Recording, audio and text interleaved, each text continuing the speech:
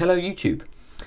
Traditionally, philosophers haven't paid much attention to humour, and this is perhaps quite odd given that humour has a central role in human life. Indeed, it appears to be something that's unique to humanity, something that separates us from all other animals.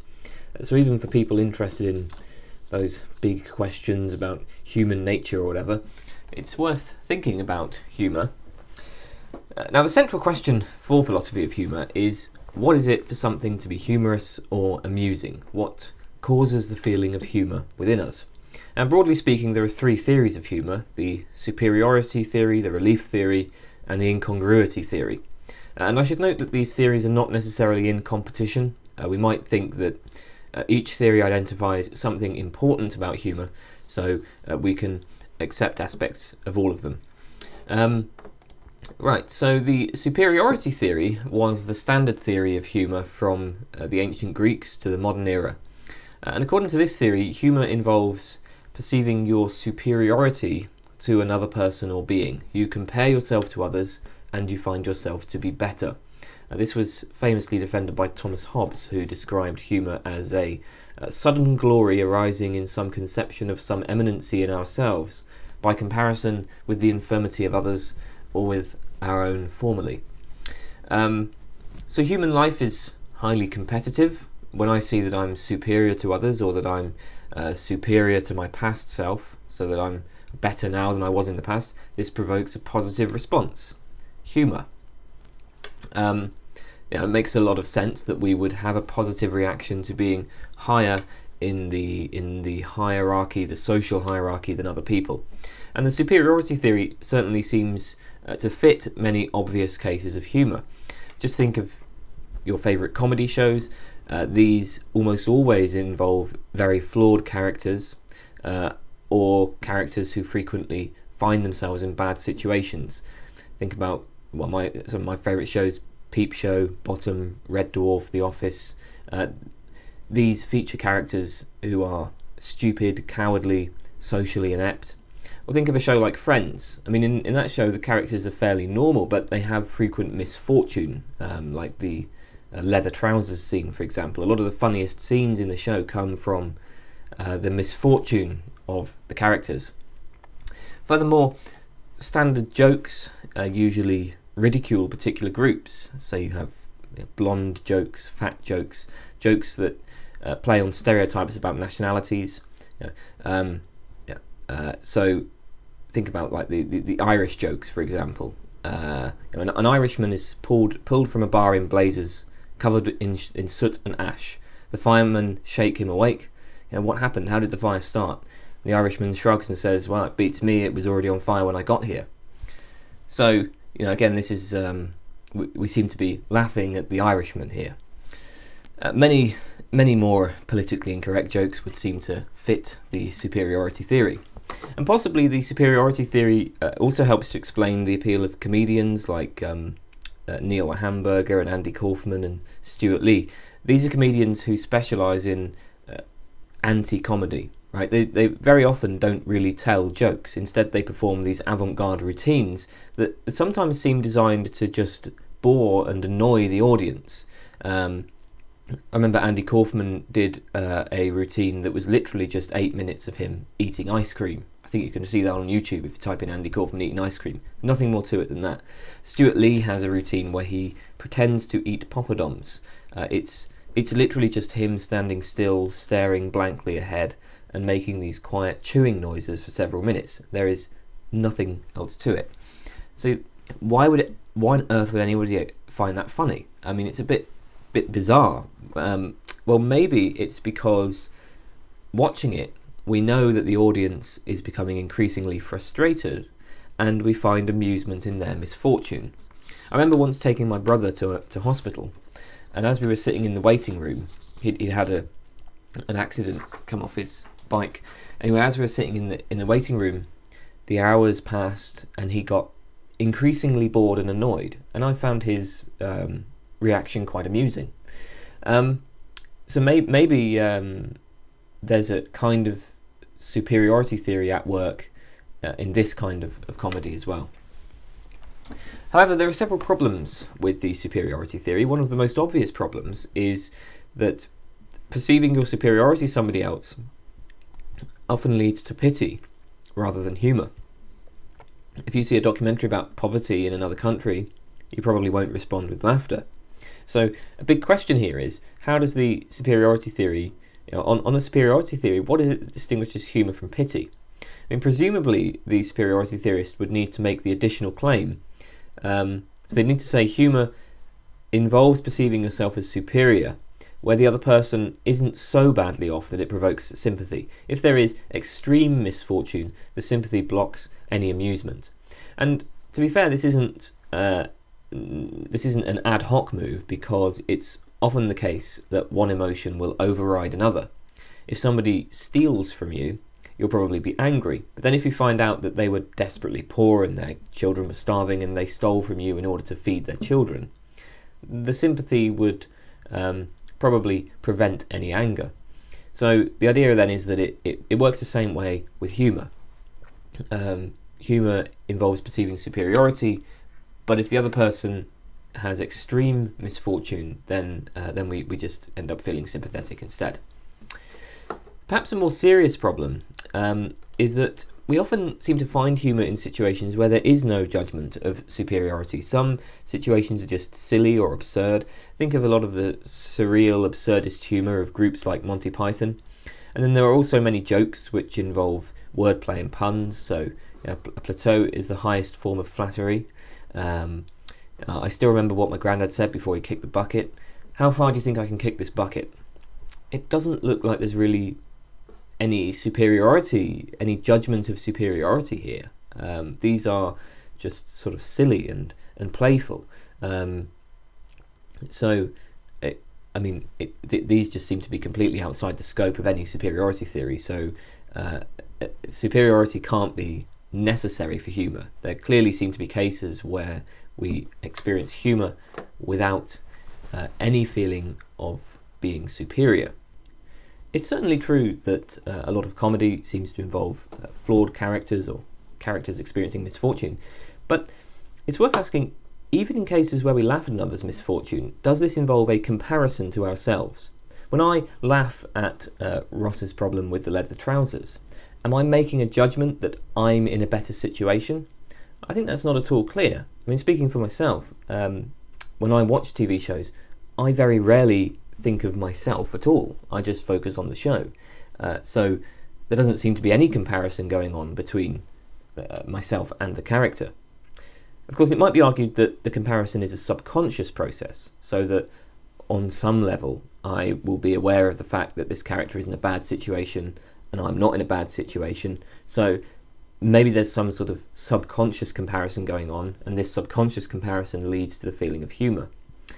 But I think even this is kind of strained when you consider that many people watch TV shows and films vicariously. In other words, they project themselves into the positions of the characters. They like to imagine that they are there with the characters. And this is why with so many comedy shows, we cringe along with the characters. We feel their embarrassment. If you watch a program like Peep Show, I mean, it's incredibly cringeworthy. It's sometimes the sort of thing that's actually difficult to watch.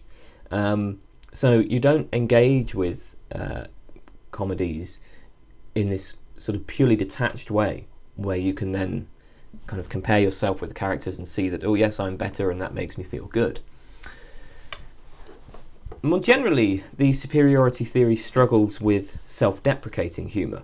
Now, Hobbes did say that humour is found when you perceive yourself to be superior to others or to your own past self. But there also seem to be cases where we just poke fun at our current selves. When you find a joke about your nationality or your social status or whatever humorous, because the stereotype seems to fit. So one of the kind of classic jokes about philosophy is that it goes something like, the two cheapest university departments are mathematics and philosophy. Mathematicians only need pencils, paper and a rubbish bin. Philosophers only need pencils and paper. I mean, even as a philosophy student, I can appreciate that joke. In fact, it might be worth mentioning that recently Robert Solomon proposed an inferiority theory of humour. And on this theory, humour involves recognizing yourself as less than ideal, as flawed. So it requires the ability not to take yourself too seriously, basically.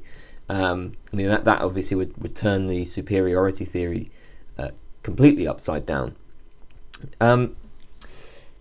Nevertheless, for all of the problems with the superiority theory, it does seem to be true that humour often involves recognition of a kind of hierarchy, right? It does seem to play on misfortune and differences in social status and so on.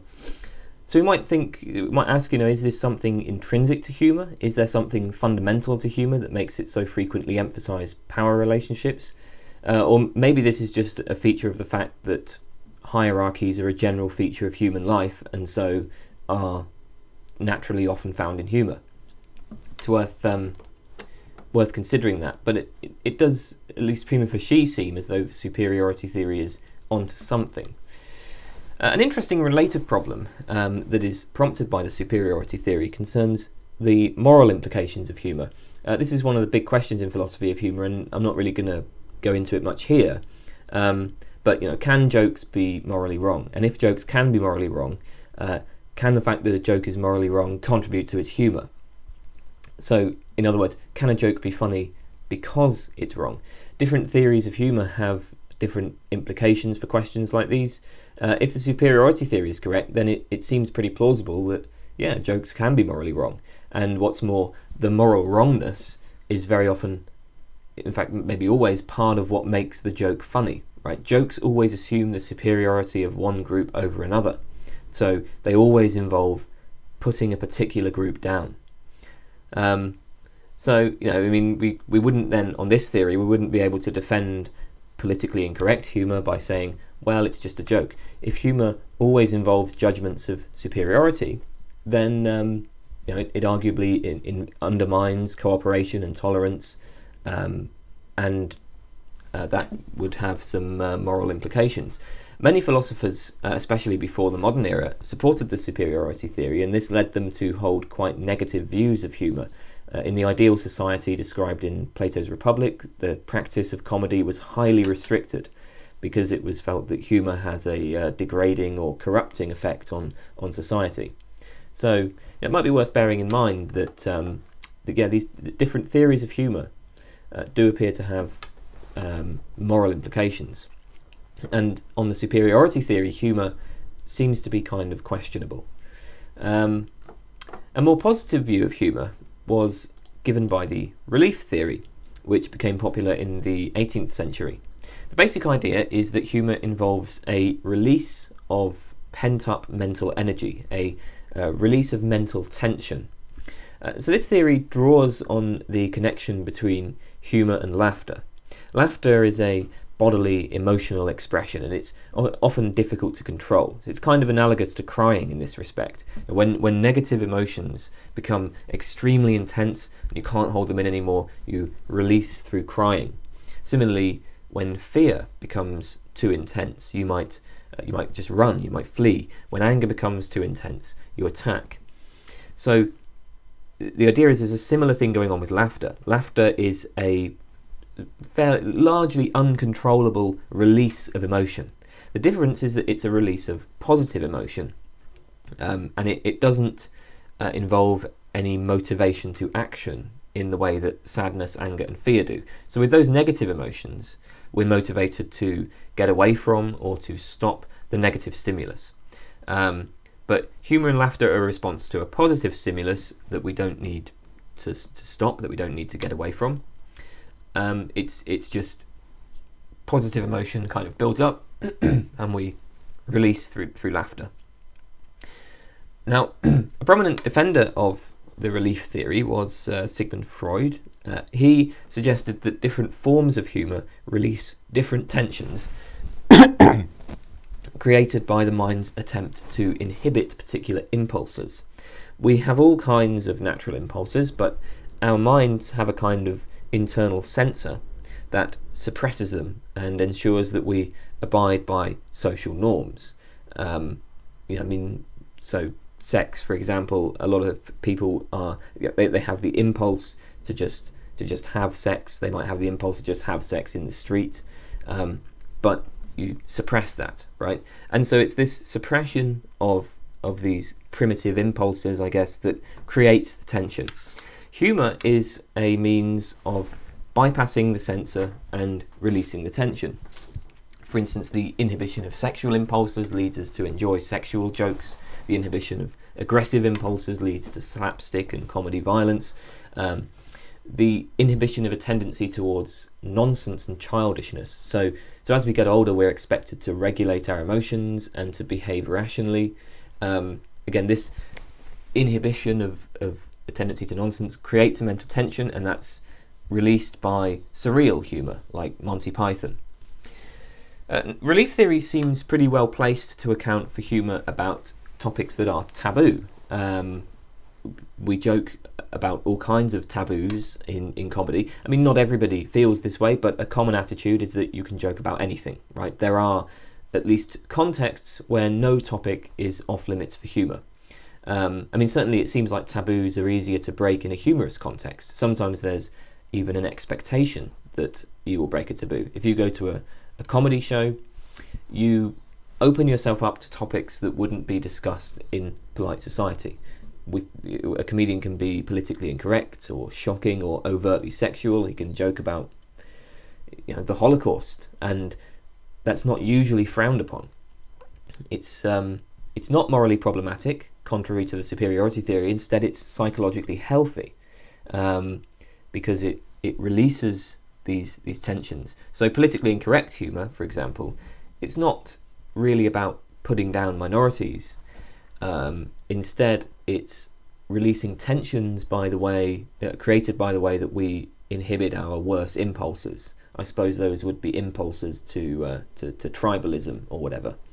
We inhibit those impulses and we are tolerant and respectful of everybody. But then in the context of humour, we release the tensions with politically incorrect jokes. So let's think about some problems for this theory. Well, first, even when we find taboo topics humorous, more is required than just the taboo. So in some ways, relief theory seems to sort of miss the point, right? Because the question is, well, I suppose the question is, what is it that causes the release of tension in some contexts but not others? We enjoy engaging with taboo topics in general, not just in the context of humour. People might like reading about weird sexual behaviour online, or they might like watching documentaries about it, and they don't find that funny. But why doesn't this release tension? Why doesn't this then provoke humour along the lines of the relief theory? It's not clear what the difference. The relief theory doesn't really tell us what the difference is between a joke about bizarre sex acts and a serious documentary about them. The primary objection to the relief theory is that it assumes an implausible psychological theory. In the past, it was thought that nerves literally carried gases or fluids known as animal spirits that could build up in pressure and that were then released in muscle movements. So in this context, it was natural to suppose that we might sometimes need to vent the excess pressure through actions like laughter. Of course, today we know that nerves carry electrochemical impulses and they don't literally increase in pressure. So we don't literally release anything. So the relief theory assumes what is at best a metaphor. And we might be a little bit concerned about that, because the psychological theory behind the relief theory is just false. And in fact, even on its own terms, right, let's assume that it's true. Right? Even if we assume that pressure does somehow build up in the nerves, it's not clear how this release is supposed to work. Right? Why exactly would telling a dirty joke release the tension caused by inhibiting sexual impulses? Why wouldn't it just increase your sexual impulses and so increase the tension? Or why wouldn't it have no appreciable effect on the tension? I mean, after all, in general, thinking, merely sitting down and thinking, doesn't take up much energy. If you want to release energy or literally burn calories, going for a run is much more efficient. So it's the relief theory is kind of missing a mechanism. Furthermore, the psychological theory of the relief theory makes various incorrect predictions. So, for example, if it's true that jokes involve a release of tension, then we would expect that after a few jokes on the same theme, there's no longer anything left to be released, so you should stop finding them funny. But that doesn't seem to be true. A comedian might devote a whole set to sexual topics, and if the comedian is good, you can keep laughing at the sexual jokes almost endlessly. It doesn't seem like the humour provoked by the jokes decreases over the set. Another example is that the relief theory suggests that people with more inhibitions should find more things funny. Right? If you've got more inhibitions, there will be greater tension, and so there'll be kind of more to release, and so you should find more things funny. Those with greater sexual inhibitions should find sexual jokes more humorous because they'll have more sexual tension to release. But that just doesn't seem to be true. I think it's actually pretty obvious that people who are sexually repressed are more likely to be offended by sexual jokes. They just won't find them funny. Third, we noted that the relief theory is inspired by the seemingly tight connection between humour and laughter. This is actually a source of a lot of controversy. Laughter is prompted by many things that are not humorous. Being tickled, taking nitrous oxide, being surprised, or just copying other people in our surroundings. If other people laugh, we laugh with them. Sometimes we even laugh without any positive experience at all, as with nervous laughter, when we laugh due to discomfort.